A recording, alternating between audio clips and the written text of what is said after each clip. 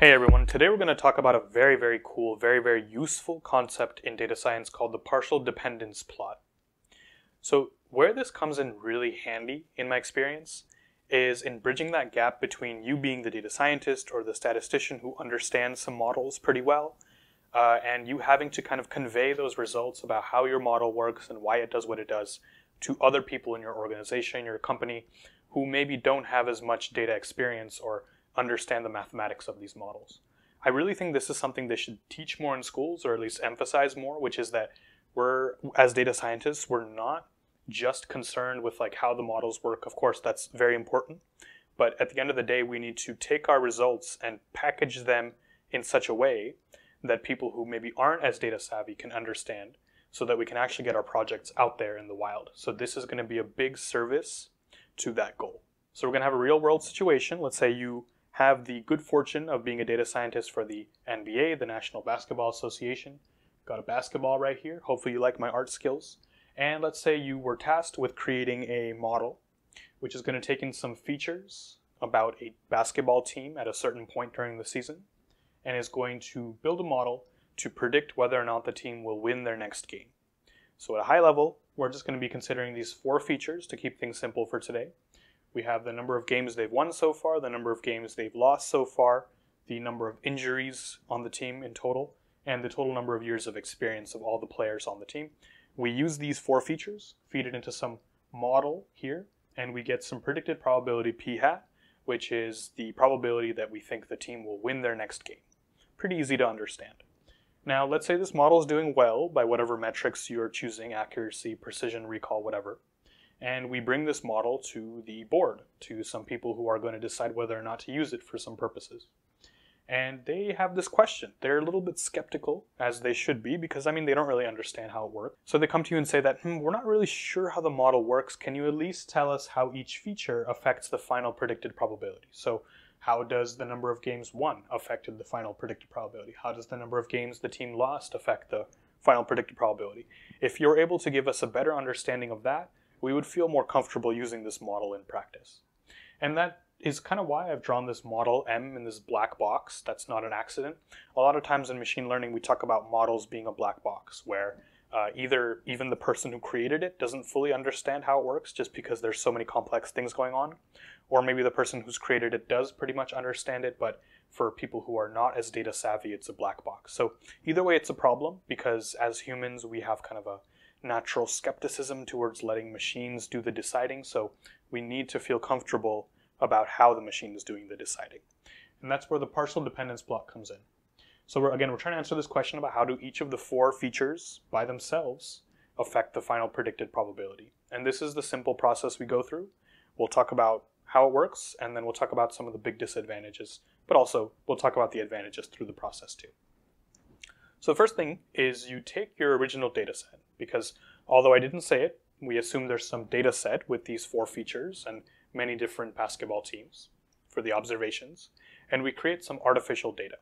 So the specific question we're trying to answer right now is, how does the number of games that the team won, the first feature over here, how does that feature affect the final predicted probability? So we do a very intuitive thing. Let's say that the number of games the team won ranges between 0 and 5. So it can be 0, 1, 2, 3, 4, or 5. We take our data set and we artificially set all of this column, which is the number of games won, to be 0. Now let me emphasize that point. Before we tampered with the data set, there was some natural numbers in these columns, either 0, 1, 2, 3, 4, or 5. The first step is to artificially set all of these to 0. Then what we do, step 2, is we calculate the predicted probability for each of these samples. So we look at the first basketball team, who we've set to have 0 games won, and the rest of the data has not been meddled with. That's still the same. And we calculate the predicted probability now. For the next team, we calculate the predicted probability of winning their next game. And we do that for every single team in our data set. So at the end, we have these n predicted probabilities, and we simply just take the average of those predicted probabilities. And what does that number represent? That number is meant to represent what is the on average predicted probability of winning your next basketball game if you have 0 games won so far. So the reason that that is the explanation for this number is that we look at the whole data set and we consider every single sample as having 0 games won. So we're basically saying in a population of teams who haven't won any games, because we've artificially set that to be so, what is the average predicted probability? And it's probably kind of low, because we expect that if you haven't won anything so far, we don't have a lot of evidence to say you're going to win something next. Now you can probably see the next step coming. The next thing we do is we artificially set all of these to be 1. And then we calculate the average predicted probability under the assumption that you've won 1 game. Then we set all of them to be 2, set all of them to be 3, 4, and 5. And we get the average predicted probability in each case. So that's step 2, is artificially tampering with the data set and setting the whole column to be each of these possible numbers, and then calculating the average predicted probability or the average score that's output by the model in each of those cases. Then the third step is actually creating the partial dependence plot, which is pretty simple. We just plot the number of games won, so 0, 1, 2, 3, 4, and 5, against each of the numbers we get by artificially setting this first column to each of those. And we would get something probably that looks like this, which shows exactly what the board was asking for. If we come back to the board and show them this plot and say that this is how the number of games won affects the predicted probability of winning your next game, that makes a whole lot of sense. That helps interpret the model a lot better for people who aren't very data savvy, or even yourself if you don't understand the model. Because this says that the more games you win, this is how the predicted probability is going to go up for winning your next game. And that is pretty nice to look at, pretty intuitive in understanding how the model works. And then we just repeat. So you can probably just see where we're going with this, but we just apply the same technique to each of these other columns. So for example, let's say we're trying to understand how the number of injuries affects the predicted probability of winning the next game. So let's say the number of injuries ranges between 0 and 10, for example.